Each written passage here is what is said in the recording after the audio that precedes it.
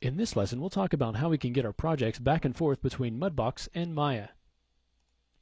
So let's say that we have our project here in Mudbox and we'd like to now transfer it to Maya to render or for some other work that we need to do to it. So we could go ahead and take the geometry, export that as an OBJ, bring that geometry into Maya, save out all of our texture files, reassemble all of that data in Maya to get our project going. But we could also use an FBX to do that. So if we go under File, you can see we have Export Selection.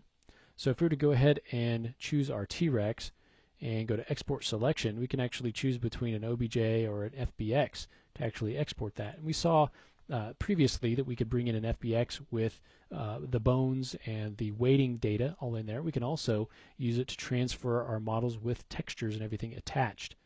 There are a few options that we can change here in the preferences under FBX.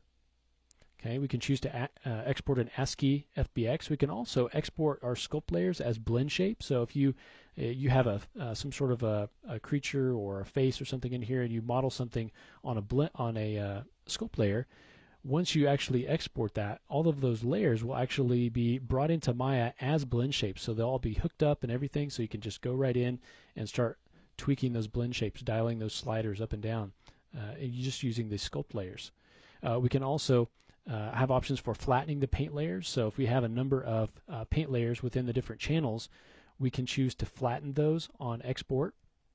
We can also choose whether or not we want to actually send those paint layers at all on the export. Importing materials and textures if we want to do that. Also importing the joints. So there are a number of options here.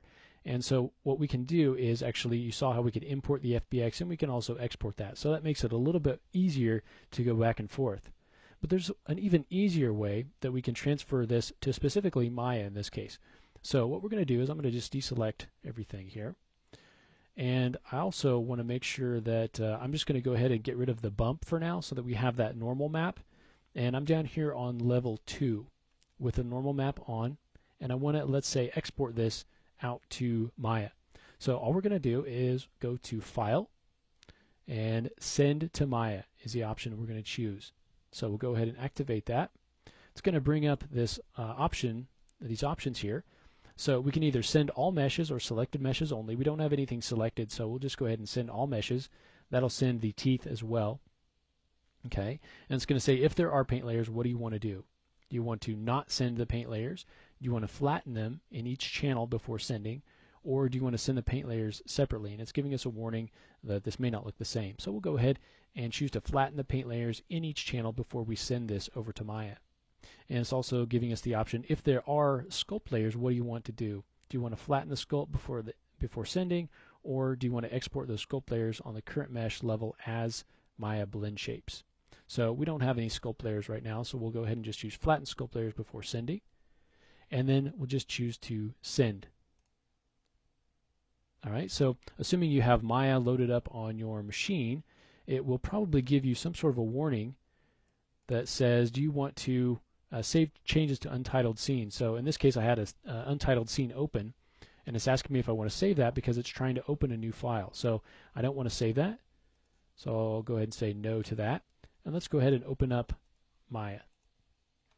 So this is Maya that it's opened up and brought the scene into. So I'll go ahead and go into the perspective. Let's just frame in on that. And so you can see here is our dinosaur. It's a wireframe. Let's go ahead and turn on smooth shading. Okay.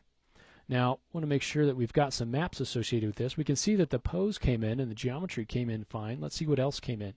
So if we go to shading, we'll turn on hardware texturing. You can see that the texture map actually came in.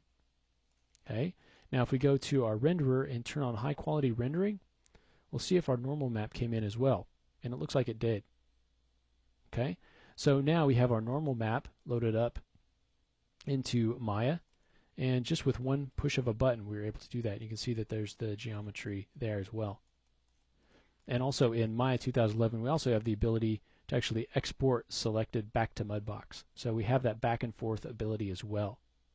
Okay, so again, we can use our FBX import and export to get geometry back and forth, but we can also, from Mudbox, just with a single click, choose to send our project over to Maya, and it will send it right over with the maps hooked up, including the normal map. All right. Well, this brings us to the conclusion of the Artist's Guide to Mudbox 2011. I want to give a sincere thank you to Autodesk and also to you. I really hope you enjoyed the training. And if you'd like to go a little bit more in-depth with Mudbox, please check out digitaltutors.com for all the latest Mudbox training, as well as training for a variety of 2D and 3D applications. Thank you so much. Enjoy Mudbox and have some fun.